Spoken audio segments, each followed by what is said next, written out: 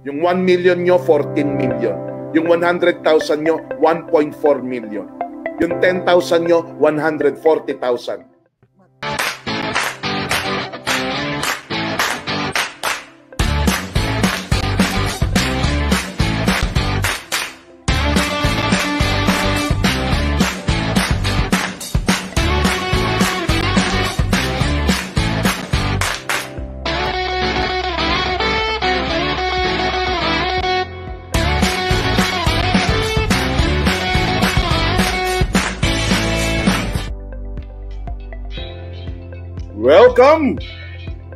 Welcome to Pisobilities here in CBRC.tv. I'm your host, Armand Bengco of the Colaiko Foundation and KSK SMP Co-op. Magandang araw sa inyo lahat, saan man kayo sa mundo nanonood. This is the new medium, the new TV, the new way of broadcasting, CBRC.tv, the virtual space of the future today. 9 months na po ang Pisobilities sa CBRC.tv. 10 years dati sa mainstream media, sa television. So very happy, even with the pandemic, nanganak na, kabuuanan na, 9 months na ang Pisobilities sa CBRC.tv. Our program is not possible kung wala si Dr. Carl Balita. Thank you, Dr. Carl, as always, for accommodating Pisobilities for 9 months now here in CBRC.tv. I prepared 9 top lessons in financial literacy the past 9 months. Yan yung 9. Isa-isahin natin. Una, the must-haves. Itong tatlo na to, kailangan meron kayo. Itong unang lesson, cash on hand, emergency fund, and cash reserves. Cash on hand, yung gastusin for the next 30 days, dapat nasa inyo na. Second, emergency fund for emergencies. Ang emergencies, anything related to life or death situation. Yung bigla kayo ma-hospital, yung tumawag lang po ng ambulansya, 5,000 pesos yun. Pangatlo, cash reserves. Cash reserves, yan yung kukuhanan nyo ng pera kung sakali kayo nahinto sa pagtatrabaho, no work, no pay, nabawasan ang kinikita, pero tuloy-tuloy pa rin ang gastusin, na-delay ang inyong sweldo, saan kayo bubunot? Hindi po sa emergency, bubunot kayo sa cash reserves. So, ideally, 3 to 6 months ng gastos nyo, yun ang cash reserves nyo. So, must-haves yan. Yan ang first of the 9 financial literacy lessons natin. Pangalawa, kailangan hindi na kayo umaasa lang sa iisang source of income. Kailangan meron kayong multiple sources of active income. Yung pangatlo kasi, investment income, passive income ang tawag dyan. So, yes, maaaring nagtatrabaho kayo, meron kayong sweldo, kung kayo mapalad na meron pa kayong pinagtatrabahuhan, yun ang inyong main line. Huwag niyong papabayaan yun. 112 hours a week, nagising tayo. Diyan tayo dapat kumukuha yung oras na yan na tayo ay may mainline na pinagkakakitaan at may maraming sideline. Monday to Friday nagtatrabaho 8 hours a day, 40-hour work week yon. Yan ang para sa mainline, yung main trabaho nyo. Ibawas nyo na yung 3 oras araw-araw para sa personal, pamamasyal o pang-leisure, oras para sa pamilya, 3 hours a day.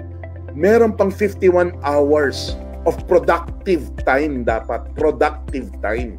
Ang magandang guide dyan, kung ano man ang tinatrabaho nyo sa sideline, dapat times 2 sa per hour rate nyo sa inyong mainline. Pangatlo, multiple sources of income, investment income. Kumita kayo, nag-ipon kayo, yung naipon nyo, pinapalago nyo para merong posible na kita para sa inyo. Hindi ho pwedeng magtrabaho lang, kita, gastos, kita, gastos, kita, gastos. Kailangan kita, ipon, gastos, pagpalago, mag-invest. Third of the 9 lessons, positive cash flow. Mas malaki ang money in kesa sa money out. Meron kayong budget that you stick to it. Your expected expenses dapat mas bababa kaysa sa inyong fixed income. Pangapat, kailangan meron kayong financial identity. dapat buhay kayo. Buhay na buhay sa financial world. May bank account kayo dapat. Dapat hindi lang iisang bank account, hindi lang iisang savings account. Dapat matuto na rin kayong magkaroon ng checking account at yung disiplina kung paano i-manage, i-balance ang inyong checkbook. May time deposit kayo, pang emergency fund, pang cash reserves. Marunong kayo gumamit ng credit card at qualified kayo sa mga consumer loans, personal loan, salary loan, car loan, housing loan na inaalok ng mga bangko. Kasi sa bangko, mababa ang interest. Dapat nabubuhay, lumalaki kayo sa financial world, nagkakaroon kayo ng investment accounts. Ayan, merong produkto ang bangko, tawag nila Unit Investment Trust Funds. BDO, Metrobank, BPI, Security Bank, East West Bank, Land Bank. Ayan, meron silang produkto, hindi lang savings account, tawag nila UITF. Insurance VULs is a form of investment. Mutual funds. Kung medyo natututo na kayo, stock market. Kung medyo may pera kayo malaki-laki, get into real estate investments.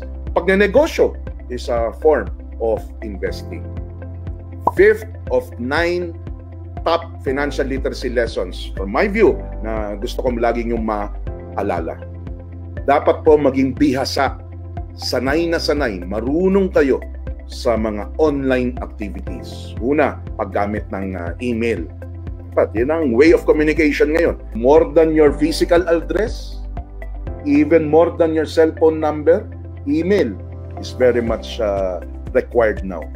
And kasama sa email reminder ko, sana yung email nyo or kung ano man yung mga username nyo, sana yung malapit doon sa talagang pangalan nyo. Hindi mga alias, hindi mga ang lalabo ng mga pangalan. Naalala ko noon, si Mr. Francisco Colayco, my boss, my mentor, ngayon colleague, associate, parang kaibigan na, parang ama na. Dati, ang email ko sa Colayco Foundation, superman@colaycofoundation.com. Hindi siya formal. Sana yung mga usernames nyo online, lalo na kung gagamitin nyo para sa mga seryoso, mga may kinalaman sa pera, anything of value, miski na yung Laika username nyo, sana hanggat maaari yung totoong pangalan nyo, yung maayos, decenteng pagkapangalan sa inyo ng magulang ninyo.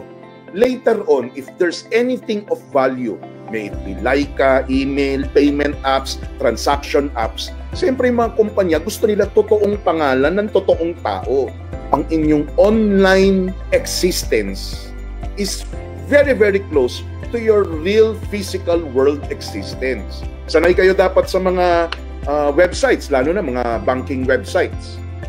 Ang mga transaction ngayon ng bangko, may iwan ka, may hirapan ka, matatagalan ka kung hindi ka marunong ng mga online banking transactions. You got to be very familiar, comfortable in using this. Yung mga payment transaction apps, GCash, Paymaya, management app, even sa Laika, BDO Pay, dapat sanay, marunong kayo at disiplinado sa pag-manage ng inyong mga online properties.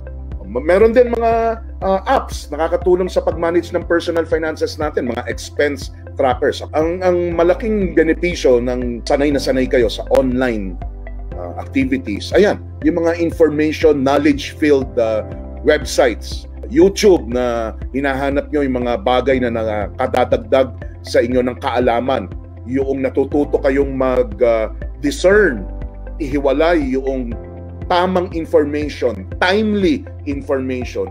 Kasi hindi lahat ng nakikita natin sa internet, online, ay tama, ay napapanahon, ay valid. So, isa yan sa skill na natututunan natin kapag tayo ay familiar and comfortable and experience and good in online activities. 6th, cryptocurrencies. Kung alam nyo lang po yung ginugugol ko na oras sa pag-aaral, pagbabasa, pag-explore tungkol sa cryptocurrency. And yet, I consider myself not an expert. I'm not an expert on cryptocurrency. I'm just very interested, exploring and trying it. and somehow benefited from it already. Meron kaming episode tungkol sa cryptocurrency. We dedicated a full episode, September 28, 2020, about cryptocurrencies. Pinag-usapan yung exchange, doon ka magpapalit ng peso to cryptocurrency, to a coin, at saan mo itatago yung cryptocurrency mo o yung coin sa wallet. Para maintindihan nyo ano yung cryptography, yung blockchain, at yung tatlong player na yan, exchange, coin, at wallet.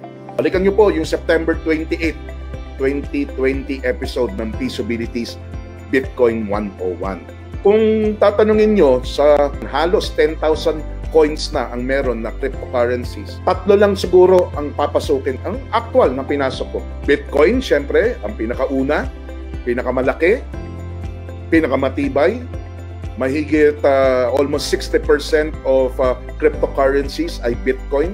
Pumasok at pinag-aralan din yung Ethereum at yung Ripple. Kung magtitiwala kayo sa akin, hindi na po ko hahanap ng iba pa.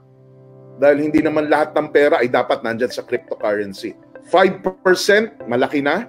10% ng inyong kaperahan sobra-sobra na kung ilalagay nyo sa cryptocurrency. Merong 10,000 na iba't ibang coin sa cryptocurrency. Kaya ako pinili ko na lang itong top 5. 3 lang nga dun sa top 5 ang aking pinag-aralan, sinubukan, pinasok, pinapakinabangan, at continuously learning about it. To give you an idea, ladies and gentlemen, mula January 1 this year up to today, 6 p.m. today, 1 hour before the start of our program, kung pumasok kayo noong January 1 at binenta nyo kaninang alas 6 ng gabi, ngayong araw, dumoble na yung binili nyo na Bitcoin nung binili nyo ng January 1. Saan kayo nakahanap? In 122 days, dumoble ang pera sa Bitcoin po. Nangyari yan, actual growth. Yung episode namin noong February 21, about 3 months ago, I talked again about Bitcoin. Kung pumasok kayo noong February 21 at binenta nyo ngayon or tinignan nyo ngayon, 76% growth in 3 months. Kung nanonood kayo noong September 28, 2020, kakagitnaan ng pandemya na lahat nangangamba, we discussed here in Pisobilities, cbrc.tv, Bitcoin. Yung mga bumili nun, pagkatapos ng episode na yon, times 5 na ang pera nila.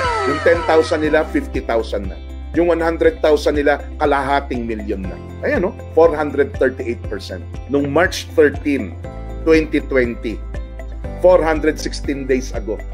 March 13, 2020, kaya significant yan. Yan ang pinakamababang binagsak ng Bitcoin nung taong 2020. Kasi yan yung nag-umpisa ng mag-lockdowns, quarantines ang iba't ibang bansa. Bagsak, lagapak ang Bitcoin nun. 3,000 something dollars per Bitcoin. Kung ikukumpara mo noon, March 13, 2020, sa presyo ngayon, times 14, 1,327%. Times 14 po yun, yung pera nyo. Yung 1 million nyo, 14 million. Yung 100,000 nyo, 1.4 million. Yung 10,000 nyo, 140,000. Imagine. Wala pong ibang nagpagbibigay ng investment income or gain kundi yan. Cryptocurrency, in this specific case, Bitcoin. Kung interesado kayo sa Bitcoin, lalo na merong gagabay sa inyo, mag-email po kayo, info@kskcoop.com. Moving forward, 7 of 9 lessons on financial literacy the past 9 months. Ang daling intindihin, ang sarap sabihin sa Tagalog. Dapat po dumating kayo sa yugto ng buhay nyo na kayo maging karapat-dapat pautangin ng mga bangko at maging kaakit-akit ang bilhin ang inyong oras, ang inyong galing, ang inyong talino.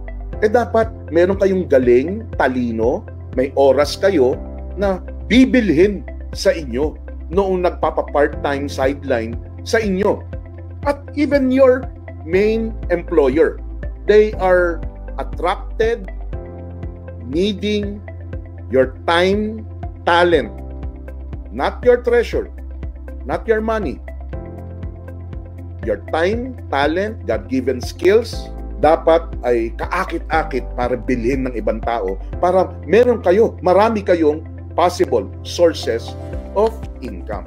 Yung una, karapat-dapat pautangin ng mga bangko, ibig sabihin, you have established yourself as a responsible manager of your personal finances. Kaya, meron kang access sa pera ng ibang tao. Yun po yung sabihin ng utang sa bangko. Pera ng ibang tao, pwedeng ipahiram sa'yo. Dapat yun ang isang objective nyo sa buhay, sa larangan ng kaperahan. Ikaw maging katiwa-tiwala, karapat-dapat na pera ng ibang tao na nandoon sa bangko, ipagkakatiwala sa'yo. Maging karapat-dapat pautangin, maging kaakit-akit bilhin ang inyong oras, galing at talino. Yan ang financial objective ng lahat. Maski na maging kumpanya, maski na bansa, dapat yan ang financial objective. Pangwalo, financial obligation. Ano ang obligasyon natin in as far as managing our personal finances? Simple lang, tinagalog ko. Dapat meron kayo laging may totoo at malinaw na pagkukuhanan ng pera dahil maraming paggagamitan ng pera. Yung paggagamitan ng pera, expected at unexpected, inaasahan at hindi inaasahan. Yung pagkukuhanan ng pera, tatlo, dapat available sa inyo to. Pag isa lang ang pinagkukuhanan nyo ng pera, yung kinikita nyo, delikado po kayo. Pag dalawa, mahihirapan pa rin kayo. Dapat tatlo available sa inyo na talaga, totoo, malinaw na pwedeng yung pagkuhanan ng pera. Yung inyong kinikita, ang inyong naiipon at pinapalago, at panghuli, ang inyong mauutangan.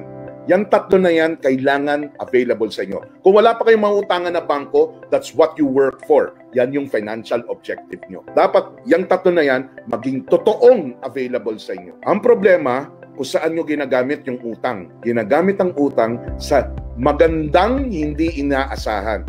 Pag pangit na hindi inaasahan, emergency, may emergency fund kayo dapat, hindi kayo nangungutang.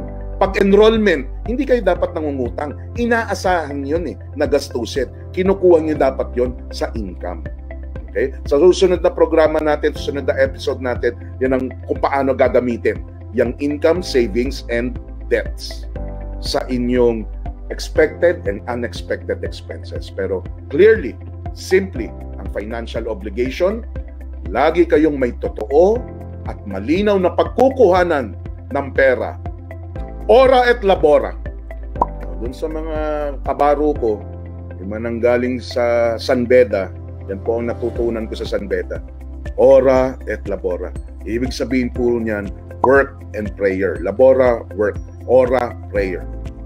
Work as if everything depended on work, and pray as if everything depended on prayer. Huwag kang puro dasal lang. Trabahuhin mo rin. Huwag kang masyadong mabilib sa kakayanan mo na puro ikaw, trabaho, nakalimutan mo na merong pwedeng tumulong sa'yo at magbibigay ng permiso na mangyari kung ano yung tinatrabaho natin. That's the most important financial literacy lesson the past 9 months sa akin at binabahagi ko sa mga mahal ko sa buhay. Ora et labora. Okay? KSK SMP Cooperative, siya ang kasama natin the past 9 months. It's your opportunity provider in saving and growing your money. KSK SMP Cooperative. Kung interesado po kayo, matuto mag-ipon at magpalago, email po kayo, info@kskcoop.com. Practical, hanapin niyo po sa Facebook page. Ano po yan? Online selling. Online selling.